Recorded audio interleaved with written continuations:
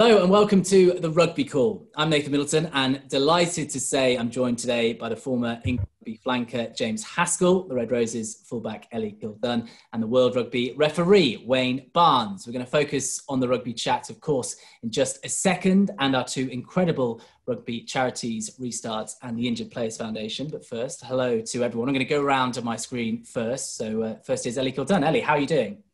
Yeah, I'm well, thank you. I'm good. Are you okay? All good, all good. James, Good. Ask, how are you? Delightful. Working hard, trying to keep myself amused, training a new puppy, trying to keep the puppy and my wife happy. Always difficult, always challenging, but I'm having a good go at it. We might get some puppy interruptions during the call, I hear. Yeah, potentially. He's actually sitting at my feet at the moment. Because we're sort of giving him proper food, like raw food and all this kind of stuff. The dog trainer's given us actual like chicken's feet, and it's like they're the rankest set of treats. Like the other day, he had a proper cow's ear that was like black, furry, and was walking around with it like it was the best thing in sliced bread. And he turned his back, and I was like, "I'm not having that." Lobbed it in the bin. It stunk, but it was like still black and furry. It was amazing. It's quite interesting, Hask. Since lockdown, my wife's vegetarian, so I haven't had any meat at home. So the idea of some chicken feet sounds good to me. So send them across, mate. Send them across. Oh, Barnsley, if you look, Nigel Owens once sold me a care package of Welsh cakes and a yellow card, just because he said, give me so many that I might as well keep it. If you need to tap out SOS, I will send you a meat parcel that you can eat, like some sort of snacks where you can go, I'm just going to go to the garden, I've got to focus on some games, and then just eat it. Because there's no way you should be doing that. I thought you were looking tired. No, perfect, mate. Get them across. Get those chicken feet and some those meat snacks across to me. Well, all dog interruptions very much welcome on this England Rugby Call, and very good afternoon to Wayne Barnes as well. How are you doing, Wayne, apart from lacking in meat products during your life at the moment? I'm great. I was up in Scotland this weekend for the Scotland-France, and now I'm going straight back up north for Newcastle on Friday for a northern derby between Newcastle and Sale. So it's great to have the Premiership back. I think I had about 6 days as an off-season. So, you know, always enjoyable to rest, relax and prepare for yourself for the new season. 31st of October was my last game in the Six Nations of last year. And then my first pre-season game was Newcastle versus Ealing on the week after. So, yeah, perfect time to recover and recuperate.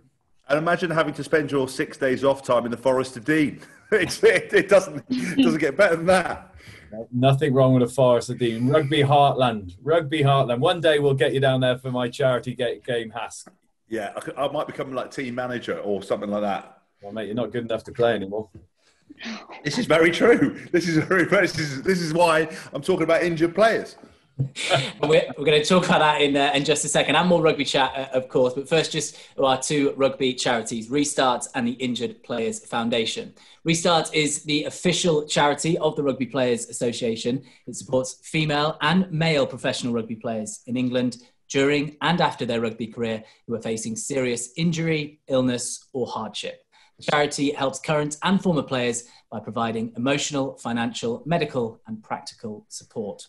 The Injured Players Foundation, meanwhile, is the official charity of the Rugby Football Union and supports rugby players at any level and any age who have sustained a catastrophic spinal cord or traumatic brain injury whilst playing rugby in England. The IPF supports injured players through recovery, rehabilitation, and the rest of their lives. And the reason why James, Ellie and Wayne have all donated their time today is so hopefully you can donate something towards these worthy causes. And to make a donation of up to £20, you can please text Rugby Call, that's all one word, Rugby Call, plus your donation amount to 70085.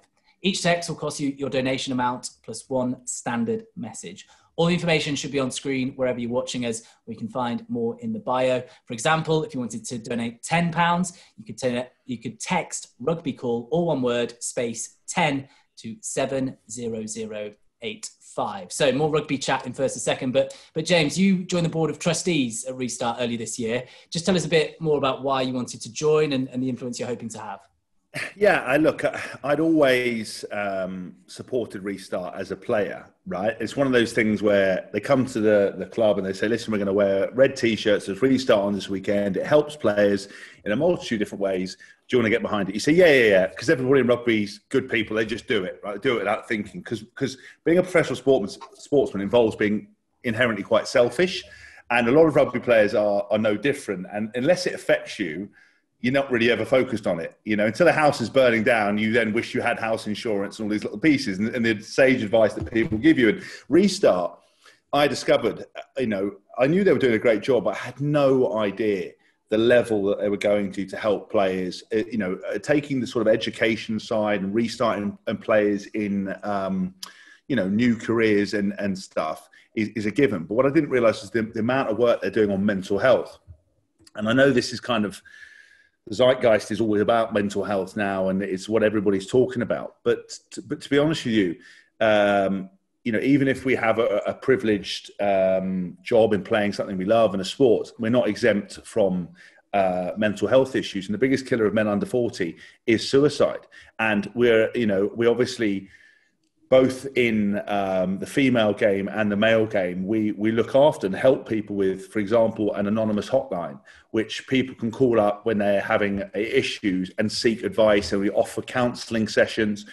And we've probably helped about 50 or 60 players, some of which we've stopped from doing stuff, you know, pretty silly, i.e. taking their own lives. And we've had to step in a number of occasions. There's people reaching out all the time. And obviously the world is kind of falling apart. And there are lots of people in very difficult situations, and context is always important with these things. You know, for me, my experience of COVID is different from somebody else's, but my experience of life is different from other people's. And there's lots of men and women out there who have issues, who are struggling, and Restart provides that support. And it costs about £70,000-80,000 a year in kind of counselling and therapy. And, you know, they work with some great partners to help fund that. But actually, because we haven't had our usual fundraising and stuff, and the RPA awards, which we did virtually, which was great, but we haven't had the events, there's no money left to provide this service at the moment. And we're pretty much in a very dire situation.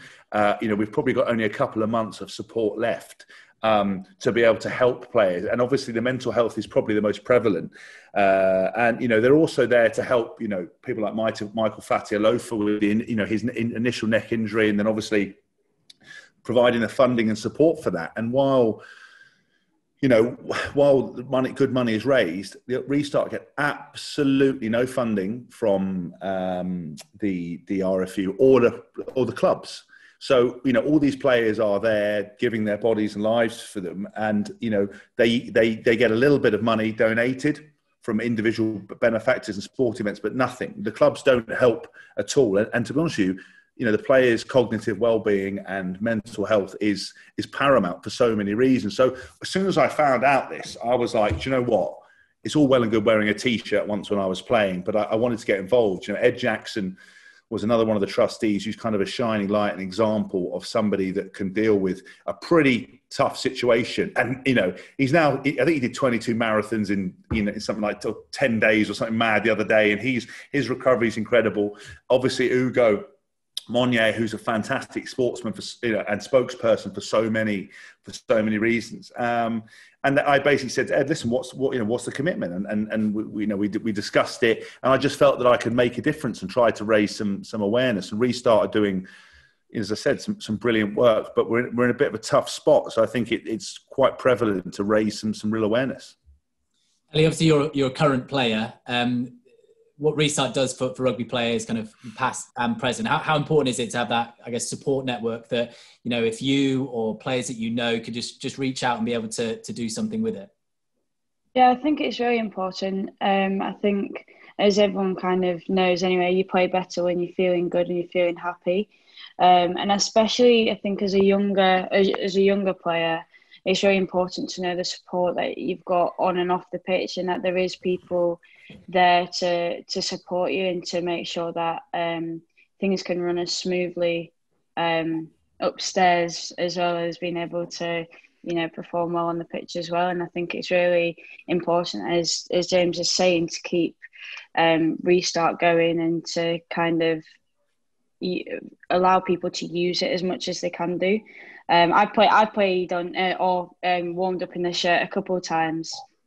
And I've been part of conversations with similar to this, talking about it and talking to girls that are involved with it much more than what I am. And yeah, I can't agree enough with how important it is to be like part of it and to keep the support going, really.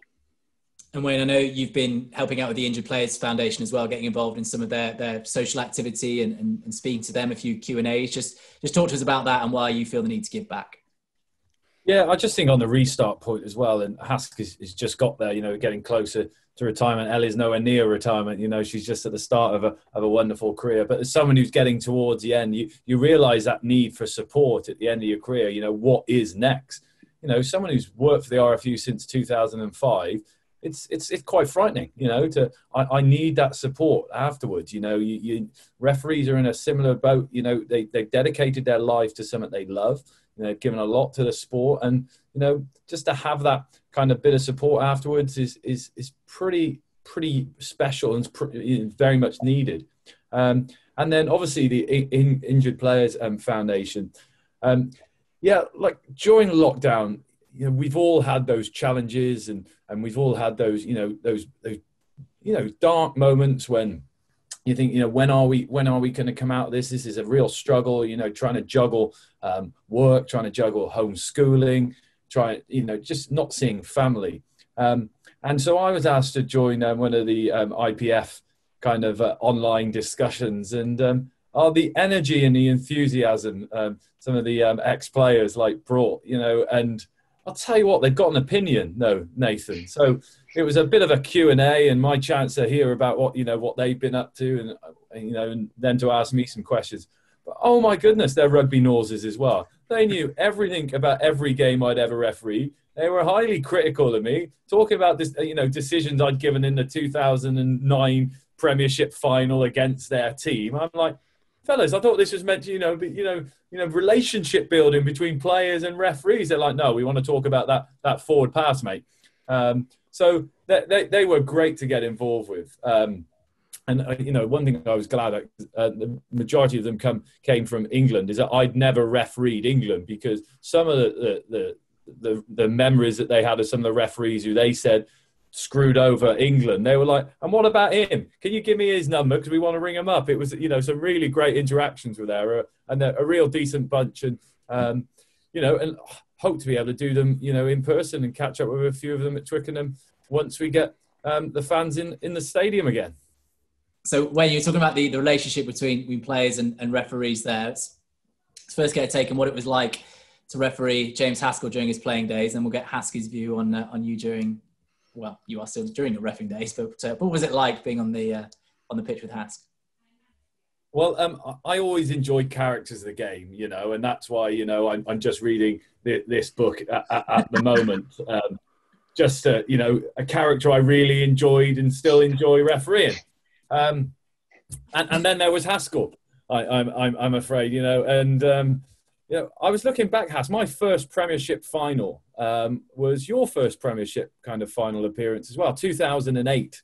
I was about 17 and James would have been about 16 playing for Wasps. And, there was that fantastic back row at Wasps End of Delalio, Rees and Haskell. And, Tom Rees went on to become a doctor. His career obviously finished early. Such a shame, such a talented player. We got Delalio went on to be, a World Cup. Well, he was a World Cup winner at that point, now an icon of the game. And then there was James. But he always had an opinion, did Hask, and he'd always tell you about it. So James, your thoughts, your memories on being refereed by Wayne Barnes? Yeah, look, I'm going to go for a different tact for Barnsley, because I've always had the utmost respect for him. I think he was one of my favourite referees. Again, I like characters. I think refereeing is a difficult job. I think it's been made even more difficult these days when you used to be judged in the pub and that was it. Now you are under the same level of scrutiny as players, and I think that some people handle pressure differently, and I think some people are kind of almost scared of that. But Barnsley was able to maintain a personality and have confidence in his convictions and be able to be himself, which I thought was brilliant. You know, he was able to have a personality, wasn't pressured. There's so many referees, when the pressure came on, they resort to like death stares or wouldn't be able to have a dialogue or wouldn't be able to control. You know, it's difficult. You've got two captains, you've got, 23 players, on each side with opinions. You've got fourth officials, you've got the crowd, but to have confidence, to be able to have a dialogue, to be able to have a conversation was brilliant. And I really enjoyed him. Nigel Owens again was another guy that I always got on well with. But I always enjoyed, Barnes, and I have utmost respect for him. The fact he looked like a naughty schoolboy and somebody that I probably would have put his head down the toilet at school. He was always, because also if you know about him, how intelligent he is, how successful he is as well at the other stuff, it was really nice. And yeah, he was always very fair, always very honest. I think you could, when he came into the change room, you could have a joke with him, you could have a laugh with him, but he'd also go, do you know what? I don't agree, or I do agree. I remember one of the funniest things was, though, I was playing against, it was Leicester versus Wasps at the Rico, and Jamie Gibson, who, we're not necessarily cut from the same cloth, and he was playing for Leicester at the time, and obviously his sole job was to razz me up, and was pulling my pulling my scrum cap off, tackling me late, trying to razz me up, and I think something happened, and I think I ended up belting him, not with a fist, and I said to Barnes, you've got to look at this. They're hitting me off 20 feet off the ball and everything else, because I'd barely understood the laws at the best of times, so I never felt like I was able to to tell him his job. But I would say, actually, do you know what? There's a few little infringements. Could you look at it and let me know? I was always very respectful. Yes, sir. No, sir. And I said to him, you've got to look at this, Barnes. He's hit me off the ball. He's cleared me out. Barnes said, no, well, I've looked at it. He hasn't. I said, listen, if you don't sort him out, I'm going to fill him in. And Barnes was like, whoa, in the middle of the game. He's like, you can't do that. You can't take Lawrence. I was like, I'm telling you, he's going to get it. He's like, you can't. And we had sort of this awkward moment where I was literally telling him, if he doesn't sort it out, I'm going to fill him in. Whereby I slightly lost my head. So that was quite funny. But no, he was always brilliant. And I always enjoyed it. And yeah, he's like most referees, as I'm the most carded ever England player. I mean, he hasn't obviously refereed against England, but he's had a good go at me at Premiership. So I'm pretty happy with that. We've all mentioned kind of the mental health aspect, particularly around Restart and the IPL. Ellie, if you've just focused on you, obviously you've been a professional athlete in both sevens and 15s and came in from very early on, sort of 18 years old. I think you made your England debut. Yeah. What's that been like, I guess, kind of in the modern world with, social media platforms that there are, the amount of TV coverage now on the Red Roses is huge. So the mental aspect of, I guess, just focusing on your performance, as well as a lot of off-field media distractions that you have to deal with. Yeah, definitely. I think as when I first came in, I mean, I was still at college, and there was kind of the balance of being a professional athlete and being a student, like all my friends were, and there was definitely a difference between how I acted and how they acted, especially at Hartpury as well. People just love to have a good time, and I'd be in for a couple of days and then out for a week or so, and there was a lot of pressure with that. And then soon came social media around that time, because everyone would say, "Oh, A-level student comes in and is scoring in each game and stuff," and straight away there was a certain amount of pressure that came on the social media, because suddenly I was faced with all the really good comments and then some comments that were more negative, and I'd find myself sometimes looking for the hate comments as such, as much as there wasn't many, but I think already even looking at that at 17, 18 years old is something that I think other people would do as well, just because the amount of time that you spend on social media, whether it's late at night and you sat in bed on Instagram or just flicking through Twitter or even now TikTok or whatever it is, more people are using social media. So definitely there's more pressure with that. More recently, I think I found a difference because there's not as much coverage in sevens. So when I was away at sevens, I was injured for quite a bit of that period. So I was in there for about 2 years, and I only had a handful of caps because most of the time I stood on the sideline. And there was a lot of comments around, "Oh, where's Ellie gone? She's disappeared. Has she stopped playing rugby?" And we didn't get many pictures, so my Instagram, I didn't have many like rugby photos or anything like that. So coming back into the 15s, I think suddenly I put pressure on myself to kind of slot in the position that I left, if not better, because I wanted to come and not just be hidden, but to be like the best player I can be, and for everyone to view me as that as well. So off field, I mean, straight away, there's interviews left, right, and centre that I haven't had to do in a couple of years, and I think not saying the right things, but not saying the wrong things is probably the thing that, like, there is a bit of like thought that goes into it. But overall, I think you go through patches of tougher times, especially being a bit younger. You're coming into a team that is quite well established, and ultimately, you need to be the creme de la creme, because you come in and there's going to be players that are a lot older that you're taking their shirt.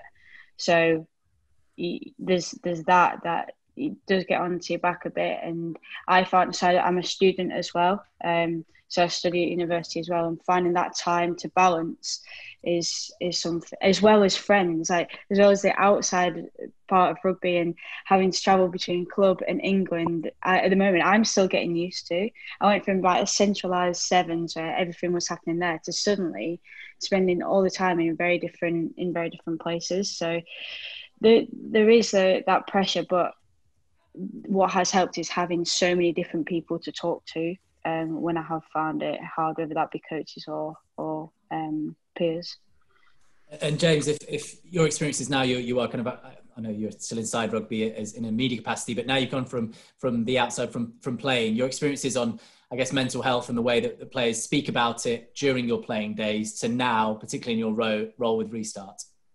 Yeah, look, I think one of the most important aspects is actually under-focused on in sport in general, but especially in rugby, is the mental side of it. If I tell a young player or a person that, if you buy these trainers, you're going to run a little bit faster. If you eat this food, you're going to feel better. If you take this supplement, you're going to look bigger. They'll do it. If I said to someone, do you know what, you could sit down and have absolutely no mental health issues, no confidence issues, I could improve your performance, I could sort out your preparation, but you need to go and speak to a sports psychologist or speak to a hypnotherapist or whatever. If you visualize, if you've got concerns about making mistakes and nerves, I could take those away. People don't do it. If you asked me when I first started playing in a changing room of 30 blokes, put your hand up and said, who's speaking to psychologists? There'd be me and probably one of the players who was eating glue or eating studs or whatever. That was it. That was it. And it was seen as if you actually had mental health issues, you had to go. If you didn't have specific mental health issues, you wouldn't speak to somebody. Now I think there's a lot more dialogue, around that, but I still think it's being neglected. And I think, exactly what Ellie was saying. It's a human trait to go and seek out negative stuff. You could have 100 positive things said about yourself, but all you'll remember is a negative thing. I had, for all my bravado and stuff, I suffered from huge self-confidence issues my entire career, why I started seeing a psychologist in the first place. And I did what she did. I went and looked on a WASP forum once after my first game, and it was the worst experience of my life. And it's a form of self-harm, bizarrely, that kind of stuff. And I think now we're getting to a point where we are talking more about it, but there's still a stigma attached to it. I think, for example, this 24-hour sort of confidential helpline that Restart are doing. There's 50 players who have picked it up, per season on average, and reached out and spoken to them. But I know way more who haven't. Who even just can't deal with the scrutiny on social media. As I said about Wayne, people used to make comments in pubs. Now people are sharing it. And I think one of the worst inventions for humanity was social media. Yes, there's lots of positive sharing and learning and all this other stuff, but actually I think we could have done without it. And for me, mental health is integral, and you need to see it alongside, your your diet, your your equipment, everything else. It's part of you. It's an area of improvement. And just, things like feeling motivated, that's great, but motivated is such a transitory feeling. You need to have mental fortitude. So when you don't feel motivated, you actually are able to play. When you do have a terrible game, you do make an error and everybody's blaming you and coming at you, and you're having sort of a trial by social media. How do you handle that? And I think young players are getting better at it, but I also think that they are having to go through a lot more, and people are going through a lot more. And I think, you kind of the people who talk about mental health as if, 40 years ago, there's no such thing as mental health. People in, less privileged countries don't get mental health issues and have all this kind of stuff. Yes, but we now have about 50 things in our lives, more so, that can affect you more than anything. There's about 100 ways of making contact with people. There's 100 ways of getting criticised. There's 100 ways of sharing negativity. And for players, I think it's really important for so many areas, for performance, for happiness, for improvement in ability. There are a multitude of things, and it's multifaceted. And I think we need to understand that, both as members of the public who are watching this, but also sports people and men and women not being frightened to share. And women are much more emotionally in tune and able to voice stuff. Obviously, sadly, Christophe Dominici, who I was coached at Stade Francais, committed suicide, and I said to my wife, did you know that it's the biggest killer of men under 40? And, it's such a surprise. And she went, no, it's not. I went, what do you mean? She went, well, none of you speak up or share anything about your emotions. You ask everyone how you're feeling. Everyone goes, fine. And you're like, actually, I'm not fine. And I think we've got to break that. And I think we've got to be open, and being open and honest about emotions is not a sign of weakness, and I think that's something we've got to really consider. I think that's really interesting, Nathan, just listening to Ellie and James when my Wi-Fi wasn't falling off because of my daughter doing her ballet, is that it's important that people like Ellie and James talk to their peers and talk to their teammates and say, and be real role models, because it's definitely something that we've experienced in the refereeing front, is if the senior guys, the people who have been around for an age, the senior referees in a group are sitting back saying everything's fine and not explaining that, geez, yes, there's some real difficult times out there when everyone's having a crack at you. But if the senior guys and girls don't do it, then it's not going to be the person who's only just started refereeing in the Premiership or an international kind of stage who's going to say, well, actually, I feel a bit awkward, because it needs to become the norm. And so to get ambassadors like we've got on the call today, with Ellie and Hask, people will feel more comfortable about it. And I definitely know that we've seen that from a refereeing point, that people are now willing to put their hands up and saying, look, I find social media a real drag on me, How do I deal with it? How do I stop, typing my name into Google and seeing what comes up? Because I can guarantee you, as a referee, nothing positive is going to be coming up when you write in Wayne Barnes. My question for you, Wayne, was going to be, but as in, we've heard it from a player's perspective. I mean, I think we'd all agree, refereeing is probably a pretty thankless task. If you do your job, you're just going to be like, well, that's your job. You're a referee. So in an age of social media, there's still obviously newspaper columns. You've kind of pushed yourself out a little bit and done some really interesting videos on explaining referee things now on Twitter. How do you switch off after a game, after a bad review, or how do you? Is it family? Is it how do you mentally switch yourself off from that negativity? I definitely think the older you get, the more comfortable you get in your own skin. You accept who you are. You accept that some people out there aren't going to like you. You just have to accept that. Particularly, I'm a referee and I'm a lawyer, Nathan, so I'm never going to be bloody popular, am I? Come on. And before you ask, yes, I was bullied as a child. Yes. You just have to accept that. So you accept that, but also you put people around you who you trust, whether it's your coach, whether it's your psychologist, whether it's your wife, your partner, your husband.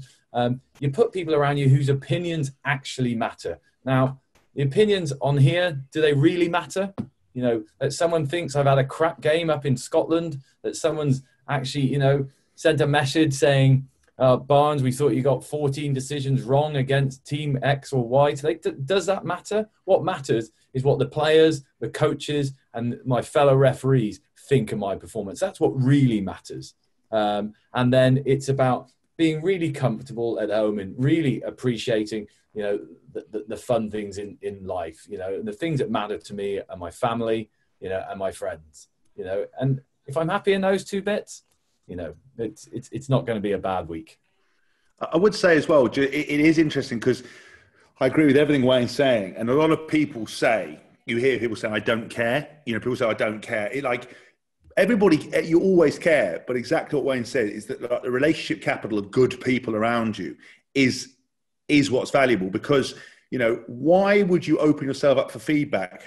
Why would you get refereeing tips from a non-referee? What, you know, like, you should always, if 100 people are calling you an idiot, you know, you might have to look at yourself. Like, you can't go through life having no self-awareness. But if you've got enough awareness to understand that, you know, you're going to be open to criticism, but actually if your peers and your people say, you know, you've done a good job, or this needs to work on, you have to be open-minded to take it on. But it's exactly right. You never go fishing and ask for advice. You know, it's like a lot of players, they go and ask their dads.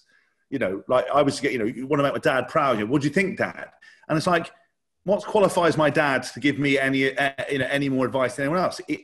He's just watching the game. Like, oh, was he a professional? Does he know what he's talking about? Does he know the game plan? What's he building it on? You know, all he sees, like most fans see, are the big error, the big carry. Oh, so-and-so's had a great game because he scored 2 tries. Well, I've actually seen him miss 10 tackles, was late to 6 rucks and didn't do that. You know, Barnsley misses something in the game like a forward pass, but actually the way he kept the game flowing, you know, the way he dealt with those players, the way he diffused stuff, you know, the fact that he allowed, you know, to manage the tackle area. If you look at how he did it, you know, these people it's never thought about. And I think it is interesting about referees, because I had to stand up for one of your colleagues. I can't remember who it was, but I remember during a trial by social media, got thrown under the bus by somebody.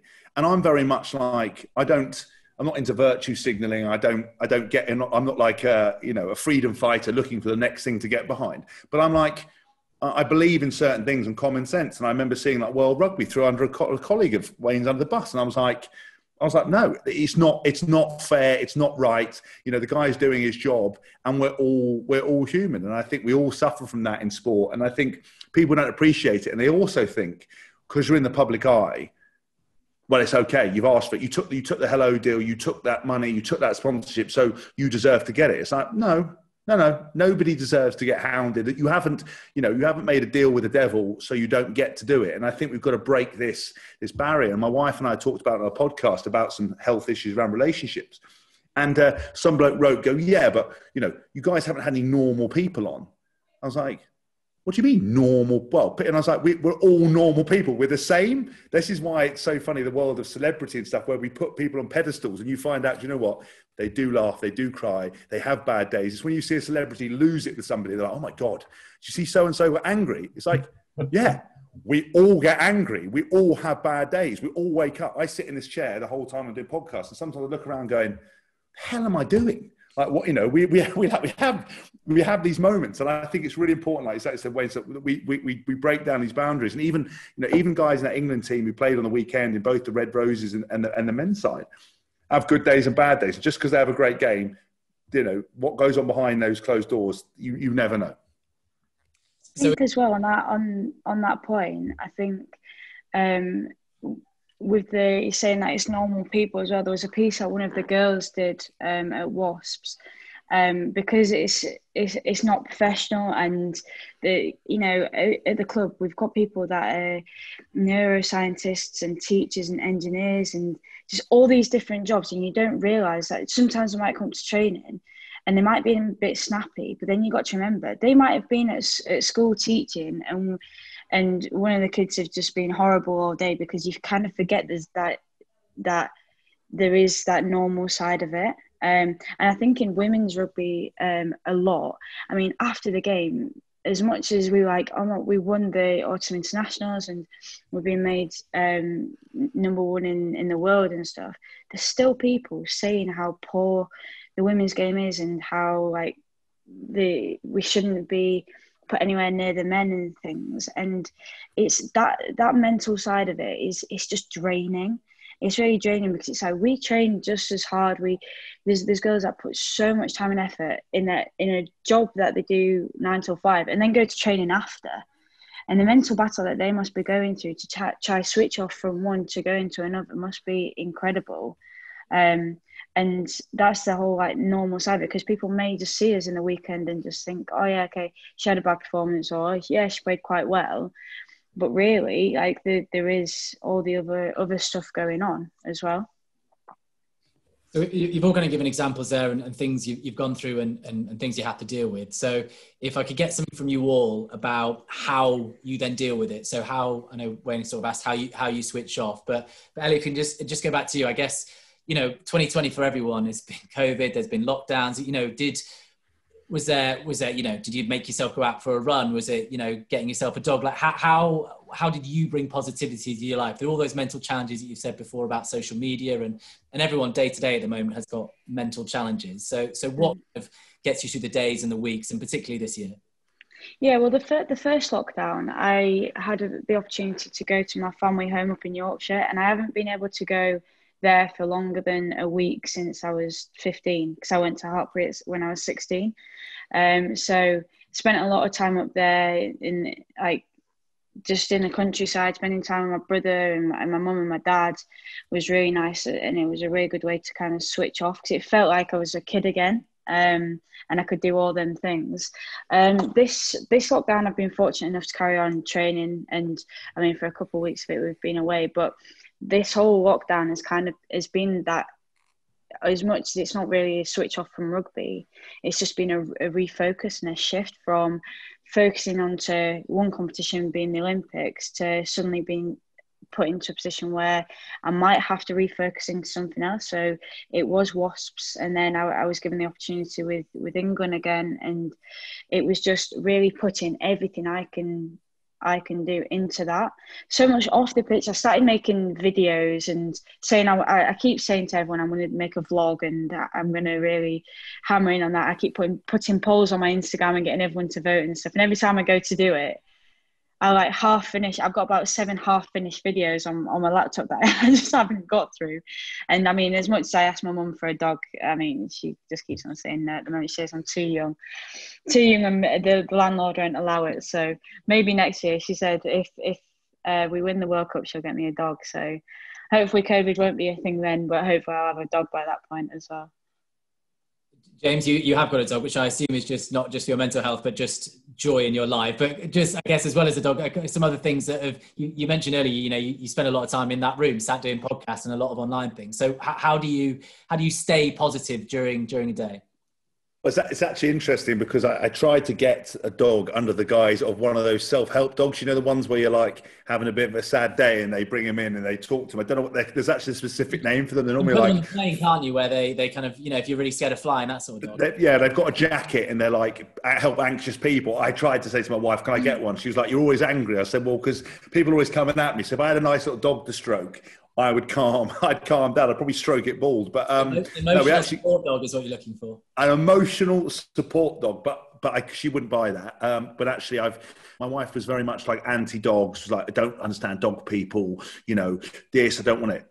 We've had this dog a week. She's turned into mental dog lady, like mad dog lady. In terms of like, we were supposed to put it to bed the other night, and I was like, come on, and I asked it to wake up, and she went, no, shh. Bertie, I was like whispering to it as if I was going to wake it up too loud. I was like, you've lost the plot. But in terms of like the positivity side, I think there was one time in the first sort of lockdown where I had a moment where I sat here and I was like, all of my stuff is public facing. So the DJing, the afternoon speaking, the corporate speaking, all this kind of stuff was the filming for different people and stuff, and TV shows and stuff was all public. Without that, what was I about? And I actually got back to really simple things of routine. So routine is something that everybody needs and doesn't realize that, so what I did is I made sure that I woke up every day, set my alarm, woke up, went and trained, whether that was in the garage or just in the house, ate my food, and broke my day down to different areas. So I basically had a purpose, set myself an hour for emails. And then, do you know what? I thought to myself, this is a great opportunity to do stuff that I'd never done before. So I started doing live DJ streams, a bit like Ellie. I was like, a bit, I wanted to do it, but I didn't really do it. And the problem is, if you can be like a couple of things in life. You can be like the sniper, waiting for the perfect shot, the perfect video, the perfect moment. Or conversely, you could do like a minigun and spray everything. Or you can fire a few shots and see how you get on. And the live DJing stuff, I taught myself to do it. I'm a big techno keno anyway. You know, I got a camera, I started streaming, I started doing live streams, and I really enjoyed that. And then I said to my wife, I wanted to set up a podcast with her. She's like, what are you talking about? We said, well, let's talk about, you know, relationships and couples and sex, all this kind of stuff. That's, you know, because people always say couple goals, bizarrely, but we're not. You know, we fight like cats and dogs. We have problems like everybody has. But this perception through social media is because nobody ever posts a bad photo. That's something else to remember. Nobody really ever goes, I look hanging, here's a photo, here's a terrible meal I had at a Harvester, let's have a photo. They're going to go, wait, no, I'm in Dubai having Nobu, or look at my filthy Peugeot 206 car. And they're like, no, here's my Ferrari. So people forget that. You're selling a dream the whole time. So we wanted to dispel that myth. And I found that by doing that, and basically I applied for some online courses, and I was like, do you know what? I split everything in my life down to little incremental areas. So diet, make sure I woke up, had my breakfast, looked after that, wanted to stay in shape during this lockdown. Training, okay, let's have a plan. I want to work on my mobility. Mental side of it, okay, let's do some courses. Let's read a little bit more.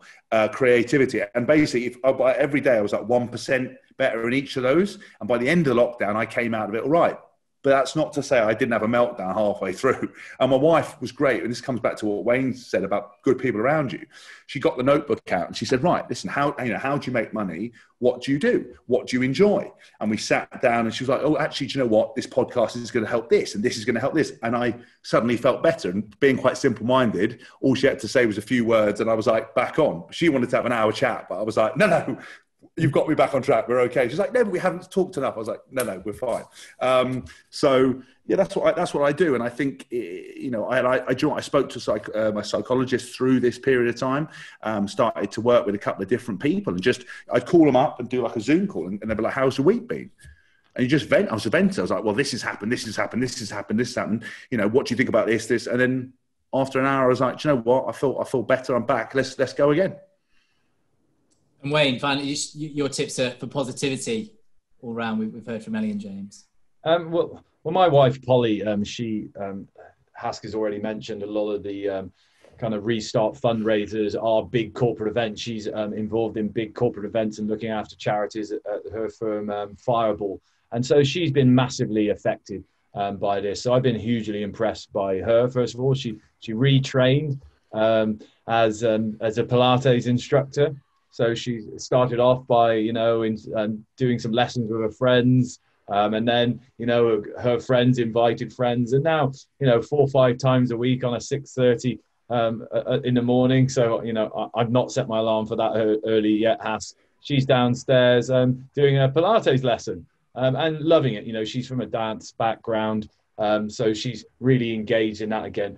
You know, we hope that we see that corporate sector back again. Soon. You know, I think we all are desperate to get out there and see people again and speak with people again. But I've been so impressed with how, you know, she's, you know, faced that adversity. And it's starting to think about, you know, ways of interacting with people. So she's helped me set up. I'm back on Twitter after about 15 years of being off it. So hopefully I can help kind of explain, which is a complex game at times, you know, throw the book, you know, hashtag, I think that's how you pronounce it. As you can tell, I'm all over this social media. Ellie and James, you can tell, hashtag throw the book, and he'll tell, you know, give James some tips around how he should have played the game. And also like just little things around getting out, you know, having some lovely walks around the Surrey Hills. I live in Twickenham. I know Ellie's just around the corner in Hampton. You know, you tend to stay at Richmond Park or you go up to Bushy Park, but some friends said, look, get down to the Surrey Hills. So we've had some lovely walks around the Surrey Hills, get that exercise. We've done some things as referees as well, believe it or not. Us refs get on all right, you know, we're the only people who talk to each other. We've had some like virtual wine tasting. We had Andrew Sheridan, the ex-prop from, you would have played with him. He's a big wine kind of buff down in the south of France. We had Skalkberger all sending us kind of advice on wine tasting. So we've done a few virtual wine tastings, you know, just anything to keep us engaged and active. And, you know, as I think as Has said, you know, that idea as well of just sitting back and saying, what do I enjoy? What, you know, or as Has said, what makes me money? You know, what do I really want to do? You know, and, you know, some of those things that we've been able to do in lockdown, it's just been nice, a nice refresh. And now, you know, the last 3 or 4 weeks since the Premiership's been back up and running, you know, it's back a bit to normality. We're still over at Twickenham. We're still training as a group. And it's great to see, you know, all the familiar faces of the Premiership referees. And, you know, now the international window started again. We're trekking around the country. We've been to France, stayed in a hotel, went to Italy, stayed in a hotel, went to Scotland, stayed in a hotel. I haven't seen any of the cities, but we've seen some really nice hotels in different cities. So we're back to some normality, but we all want it back to normal. We want to be out there. We want to see the Red Roses at Twickenham. We want Has to be on the sideline talking about the games at Twickenham, and I want to be running around the middle of the park at Twickenham as well. So some positive messages there. The reason, of course, just a reminder why James, Ellie and Wayne have all donated their time today is so hopefully you can give something towards these worthy causes in Restart and the Injured Player Foundation. To make a donation of up to £20, please text Rugby Call, that's all one word, Rugby Call, plus your donation amount to 70085. Each text will cost you your donation amount plus one standard message. So just that example again, if you want to donate £10, it would be Rugby Call, all one word, 10 to 70085. I think we're just about done there, guys. James, Ellie, Wayne, thank you very, very much for your time. I could carry on speaking about dogs and mental health and everything for hours more, but we're going to have to call it a day. Thank you all very much for participating. Thanks all. Thank you. That's it for Rugby Call this time from England Rugby. We shall see you next time.